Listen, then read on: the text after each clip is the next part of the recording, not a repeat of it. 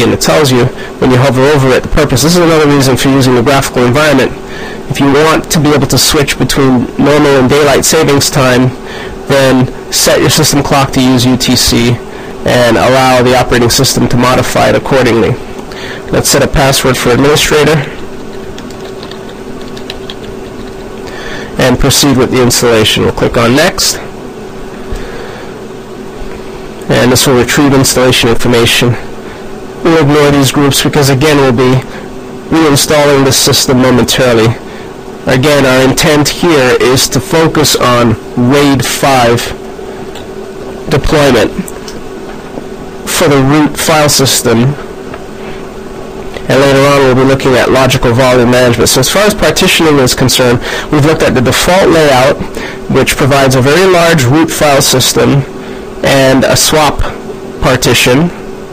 We've also looked at custom partitioning, where we laid out separate var, home, swap, root, and boot mount points on different file systems using the VMware instance.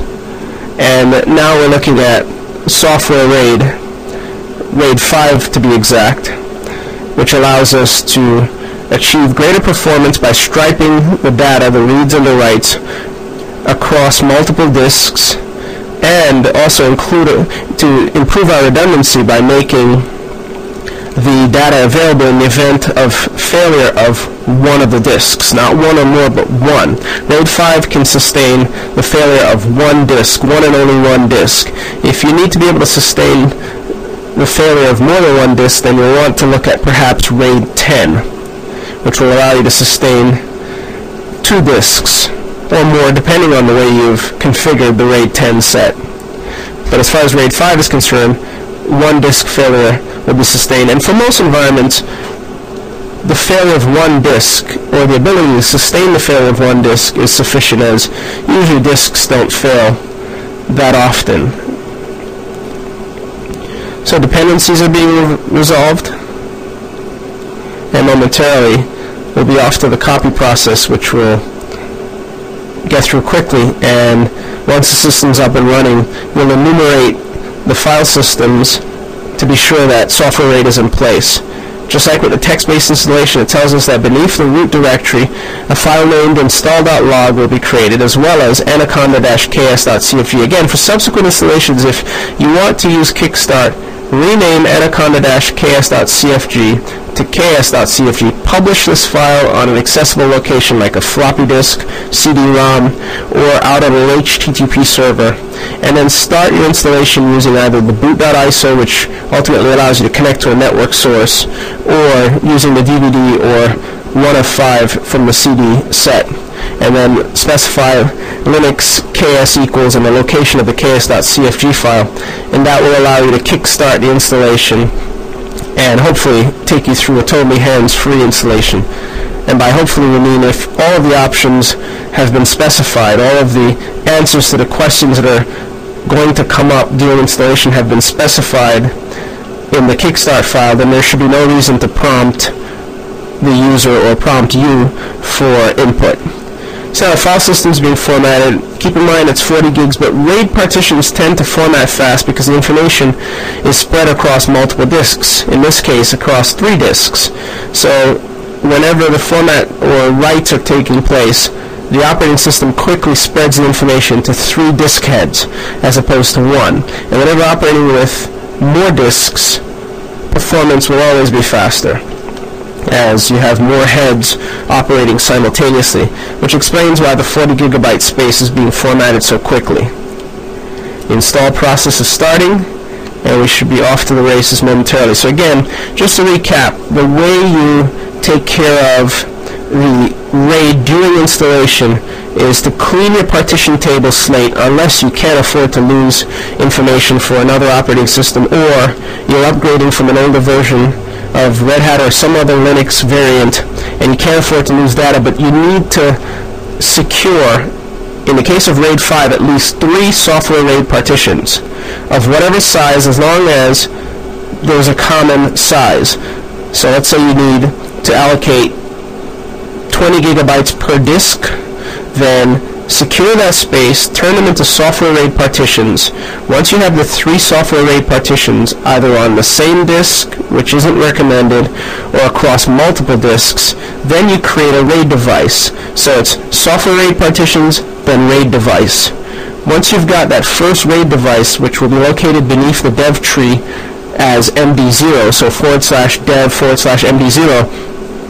then you can overlay a file system mount point, and you do so by allocating a mount point such as root, boot. In the case of boot, however, it must be on a RAID 1 volume, so it'll be root or var or home, opt, etc. And once you've got that in place and you've created your swap partition as well as your boot partition or your boot mount point, you can then move on with the installation. Optionally, you can RAID everything. You can create 2 software RAID partitions of a small size of 100 megabytes each, create a RAID 1 set, a mirrored set, and that'll be device MD0, for example. So dev MD0 could be 2 software RAID partitions of 100 megabytes each, which means you'll ultimately have 100 megabytes, but it will be RAIDed at least, and it'll be mirrored.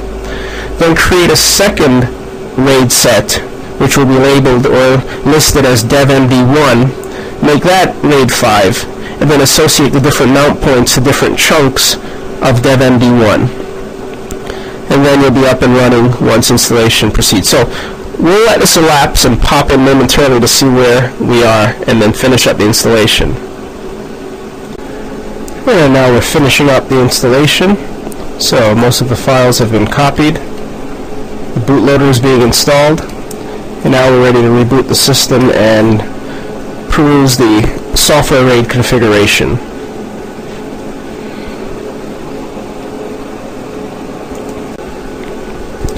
And now we're rebooting, and we should be up to the start menu momentarily after the hard drives have been detected.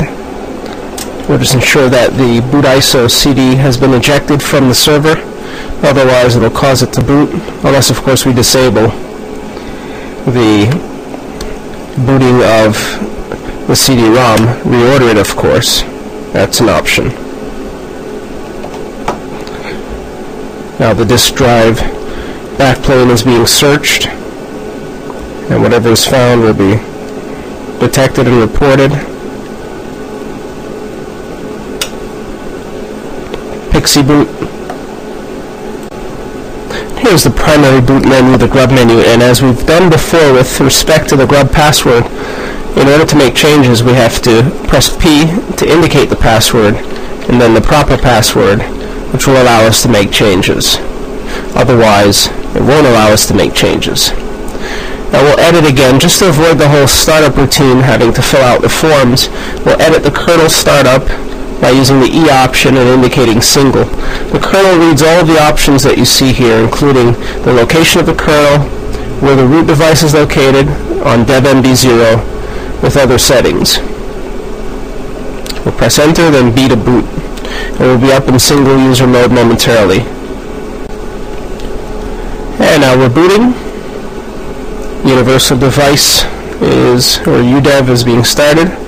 And now we're in single user mode. This is the shell for single user mode, sh-version. So we're in, we can interact, and the key thing is to take a look at the partition layout. We'll clear screen and then execute a df-h. -h returns the output in human readable format. And there you see the root partition /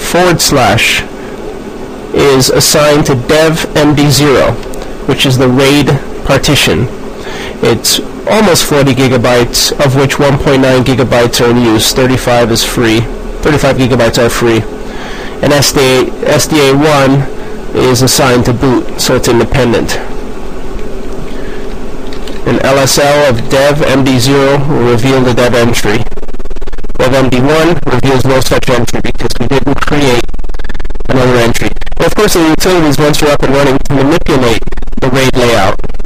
We'll look at those later on when we make use of some of the space that's available. But we're up with the Raid-5 configuration, albeit with a large partition, root. Next, we're going to look at LVM, Logical Volume Management, during installation. So let's go ahead and reboot the system.